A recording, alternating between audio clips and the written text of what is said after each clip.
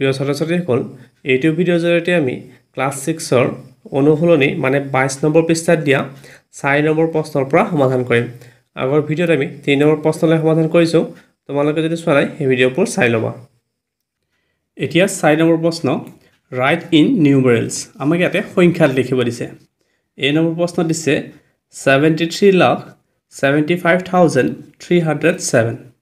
তোমালোকে এই প্ৰশ্নবোৰ কৰাৰ আগতে এটা বস্তু মনত ৰাখিবা, যদি লাখ বুলি কয় তেতিয়াহ'লে আমি সংখ্যাটোৰ পিছত 5টা শূন্য বহুৱাম। 5টা শূন্য বহুৱাম যদি লাখ বুলি কয়। আৰু যদি ক্ৰ'ৰ বুলি কয় তেতিয়াহ'লে আমি 7টা শূন্য বহুৱাম। তোমালোকে মন কৰিবা, ক্ৰ'ৰ বুলি লিখা থাকিলে সংখ্যাটোৰ পিছত আমি 7টা শূন্য বহুৱাম, লাখ বুলি ক'লে 5টা শূন্য বহুৱাম। আৰু মিলিয়ন বুলি ক'লে আমি 6টা শূন্য বহুৱাম। এইখিনি মনত ৰাখিবা। মিলিয়নত আমি সংখ্যাটোৰ পিছত 6টা শূন্য বহুৱাম, ক্ৰ'ৰ হ'লে 7টা শূন্য বহুৱাম, লাখ হ'লে 5টা শূন্য বহুৱাম। এতিয়া ইয়াতে কি দিয়া আছে 73 লাখ। 73 লাখ বুলি কৈছে। 73 আমি এনেকুৱাকৈ লিখিলোঁ। লাখ যিহেতু কৈছে 5টা শূন্য বহুৱাম, 1 2 3 4 5।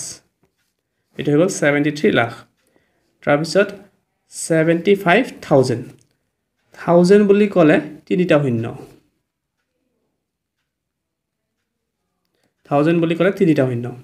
সো এইটো কৈছে 75,000 মানে এনেকুৱা হ'ব যে 75,000 মানে 3টা শূন্য। এইটো হৈ গ'ল 75,000। এতিয়া এইটো আমি ইয়াৰে তলত লিখিম।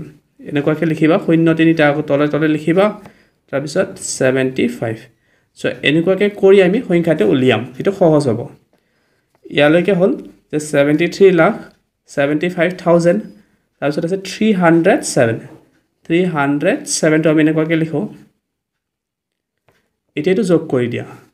এইটো 7, তাৰপিছত 0, তাৰপিছত 3, এইটো যোগ কৰিলে 5, এইটো 7, তাৰপিছত 3, তাৰপিছত 7। যিহেতু সংখ্যাটো ইণ্ডিয়ান ছিষ্টেমত আছে, প্ৰথম 3টাৰ পিছত কমা দিবা, তাৰপিছত 2টা। সো আমি উত্তৰটো পালোঁ 73,75,307। সো এনেকুৱাকৈ কৰিলে তোমালোকে সহজ পাবা। এতিয়া বি নম্বৰ প্ৰশ্ন 23,30,010। একেধৰণতে আমি কৰিম। প্ৰথমতে এনেকুৱাকৈ ওলাই লওঁ। 23 লাখ 23 বুলি কৈছে। 23 লাখ বুলি কোৱাৰ লগে লগে আমি 5টা শূন্য দিম, 1 2 3 4 5। তাৰপিছত 30,000 30,000 মানে 3টা শূন্য, 1 2 3। 30 বুলি কৈছে আৰু 1000, তাৰপিছত 3টা শূন্য। এইটো ইয়াতে লিখিবা। এইটো 30,000, তাৰপিছত আছে 10টো ইয়াতে লিখিবা। এতিয়া এইটো যোগ কৰি দিয়া, 0 2 1 0 0 3 3 2। এতিয়া যিহেতু ইণ্ডিয়ান ছিষ্টেমত আছে, ইয়াতে কমা হ'ব, তাৰপিছত আৰু 2টাৰ পিছত কমা হ'ব। উত্তৰটো আমি পালোঁ 23,30,010। এতিয়া চি নম্বৰ প্ৰশ্ন 3 crore 5,40,000। আকৌ 3 crore বুলি কৈছে।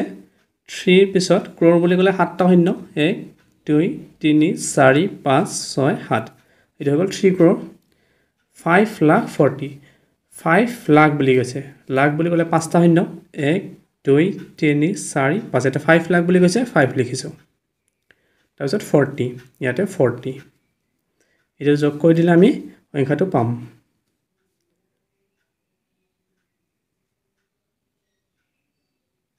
এতিয়া যিহেতু ইণ্ডিয়ান ছিষ্টেম, 3টাৰ পিছত হ'ব প্ৰথমত, তাৰপিছত 2টা, তাৰপিছত 2টা।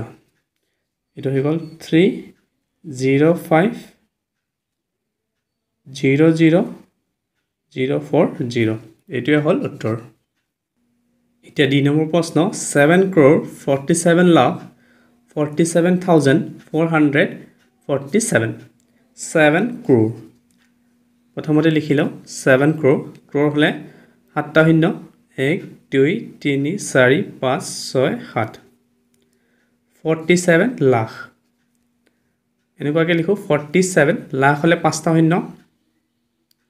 এইটো যদি ইয়াতে লিখোঁ এনেকুৱা হ'ব, 1 2 3 4 5, ইয়াতে 47। তাৰপিছত 47 আকৌ 1000। 1000 মানে তিনিটা শূন্য তাৰপিছত হ'ব 47 তাৰপিছত 447 এইটো যোগ কৰিলে আমি পাওঁ 7 4 4 7 4 7 4 7 এতিয়া যেটো ইন্ডিয়ান সিস্টেমত আছে প্ৰথম তিনিটাৰ পিছত কমা তাৰপিছত দুটাৰ পিছত আৰু দুটাৰ পিছত এটা হৈ গ'ল 7 4 7 আকৌ 4 7 4 4 7 এইটোৱে হ'ল উত্তৰ এতিয়া ই নম্বৰ প্ৰশ্ন 561290 এইটো ইন্টাৰনেশ্যনেল সিস্টেমত আছে 561000 মানে তিনিটা শূন্য 561 তো আমি লিখি লওঁ 561 তাৰপিছত 1000 বুলি কৈছে 1000 তিনিটা শূন্য তাৰপিছত 290 এইটো হ'ল 290 এইটো যোগ কৰিলে আমি পাম 092165 ইন্টাৰনেশ্যনেল সিস্টেমত আছে তিনিটাৰ পিছত কমা হ'ব ইয়াতে কমা দিম এটা হ'ব 561,290 এইটোৱে হ'ল উত্তৰ এতিয়া F নম্বৰ প্ৰশ্ন 6,288,797 6 মিলিয়ন বুলি কৈছে মিলিয়ন বুলি ক'লে ছটা শূন্য যেটো 6 মিলিয়ন 6 ৰ পিছত আমি ছটা শূন্য দিম 1 2 3 4 5 6 6 মিলিয়ন হ'ল 288,000 বুলি ক'লে তিনিটা শূন্য 288 আমি এনেকুৱাকৈ লিখিম ইয়াৰে পিছত হৈ গ'ল 1000 টো হ'ল 797 এতিয়া যোগ কৰিলে এইটো হ'ব 7978826 যেটো ইন্টাৰনেশ্যনেল সিস্টেমত আছে তিনিটাৰ পিছত কমা তাৰপিছত আকৌ তিনিটাৰ পিছত কমা এটা হৈ গ'ল 6288797 এইটোৱে হ'ল উত্তৰ এতিয়া জি নম্বৰ প্ৰশ্ন 1,914,209 1 মিলিয়ন বুলি কৈছে মিলিয়ন বুলি ক'লে ছটা শূন্য হ'ব 1 ৰ পিছত আমি ছটা শূন্য লিখিম 1 2 3 4 5 6 1 মিলিয়ন 914,000 1000 মানে তিনিটা শূন্য ইয়াত 914,000 বুলি কৈছে 1000 তিনিটা শূন্য 914 914 তাৰপিছত 209 এইটো প্লাস কৰিলে আমি পাওঁ যেটো ইন্টাৰনেশ্যনেল সিস্টেমত আছে তিনিটাৰ পিছত কমা হ'ব এটা হৈ গ'ল 1,914209 এইটোৱে হ'ল উত্তৰ এতিয়া 5 নম্বৰ প্ৰশ্ন In 1991, population of a city was 2,35,471 and in 2001, population was increased by 72,950. What is the total population of that city in 2001?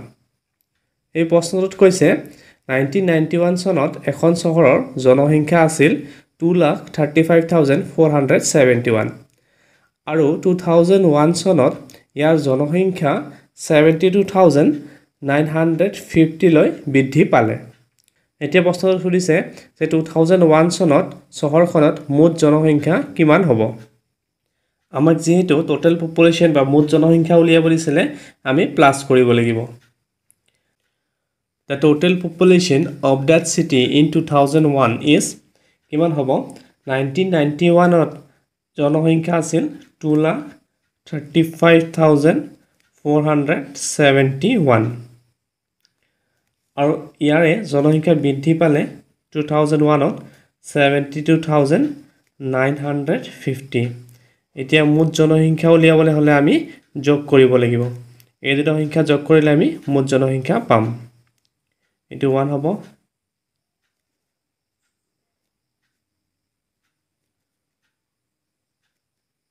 এটো হৈ গল 3,08,421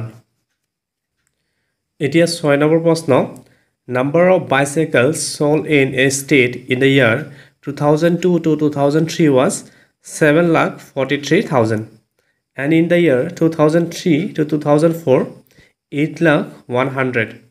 In which year more bicycles were sold and how many more bicycles were sold? এই প্ৰশ্নটো আমাক দিছে যে কোনো এখন ৰাজ্যত 2002-2003 চনত বিক্ৰী হোৱা চাইকেলৰ সংখ্যা আছিল 7,43,000.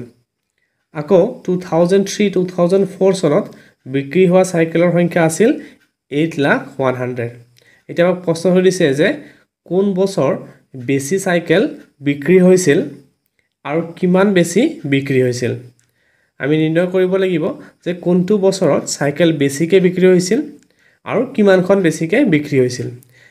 যেহেতু এই দুটা সংখ্যা আমি তুলনা কৰিলে আমি গম পাওঁ ইয়াত যেহেতু 8,100 আছে আৰু ইয়াত 7,43,000 আছে।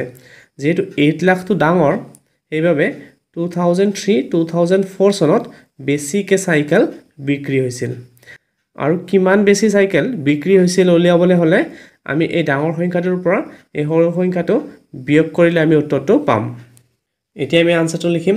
প্ৰথমত হি দিছিলে যে কোনটো বছৰত বেছিকৈ চাইকেল বিক্ৰী হৈছে, আমি লিখিম যে ইন 2003 to 2004 এইটো বছৰত বেছিকৈ চাইকেল বিক্ৰী হৈছে। মোৰ bicycle were sold.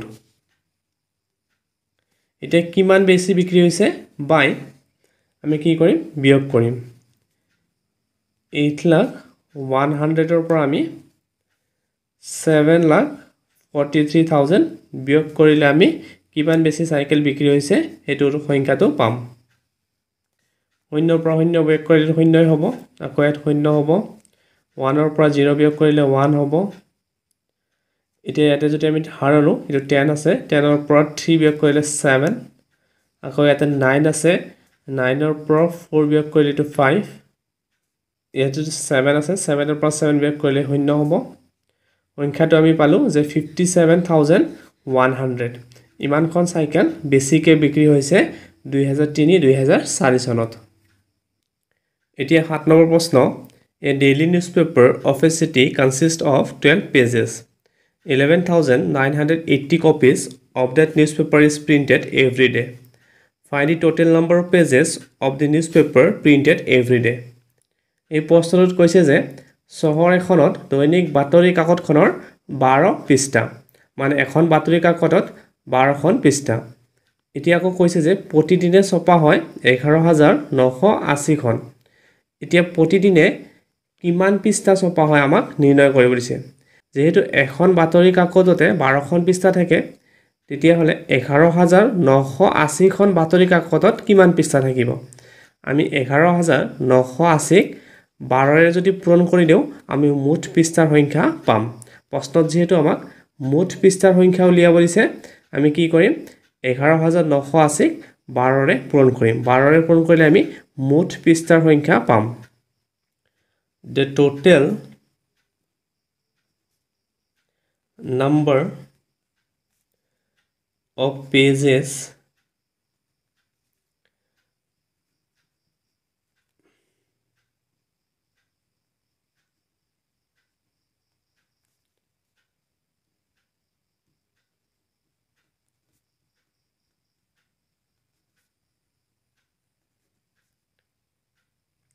The total number of pages of the newspaper printed every day are বাতৰি কাকতৰ মুঠ সংখ্যা হ'ল 11,980খন। এখন বাতৰি কাকতত 12খন পৃষ্ঠা আছে। ইমানখন বাতৰি কাকতত কিমান পৃষ্ঠা থাকিব হ'লে আমি পূৰণ কৰিব লাগিব। এইটো পূৰণ কৰিলে আমি মুঠ পৃষ্ঠাৰ সংখ্যা পাম।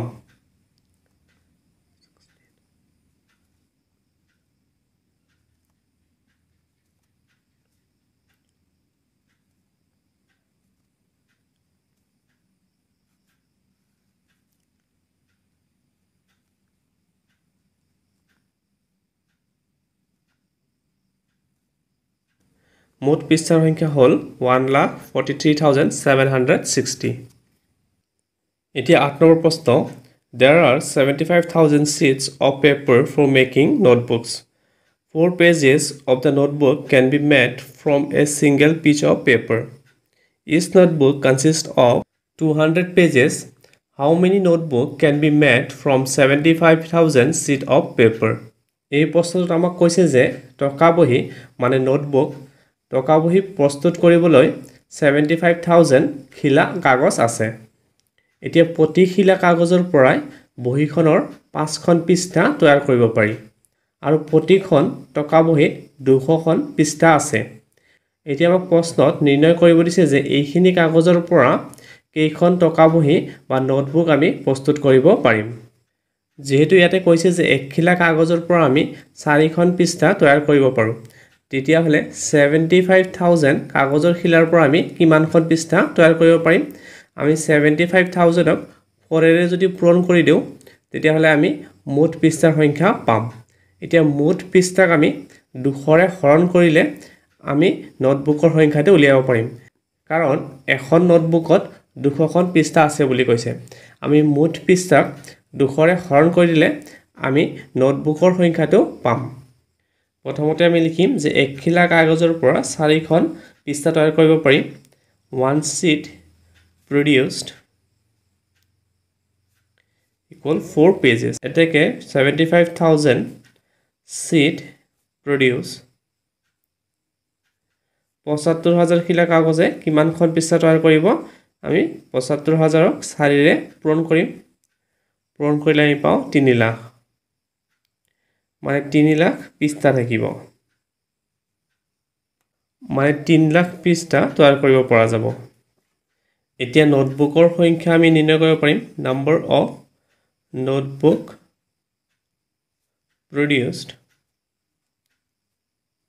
from 75,000 sheets নোটবুকৰ সংখ্যা কিমান হ'ব যেহেতু মুঠ পৃষ্ঠা আছিল 3 লাখ আৰু এখন নোটবুকত 200 পৃষ্ঠা আছে বুলি কৈছে আমি 200 ৰে হৰণ কৰিলে মুঠ নোটবুকৰ সংখ্যা পাম 2 শূন্য কাটিলো 2 15 30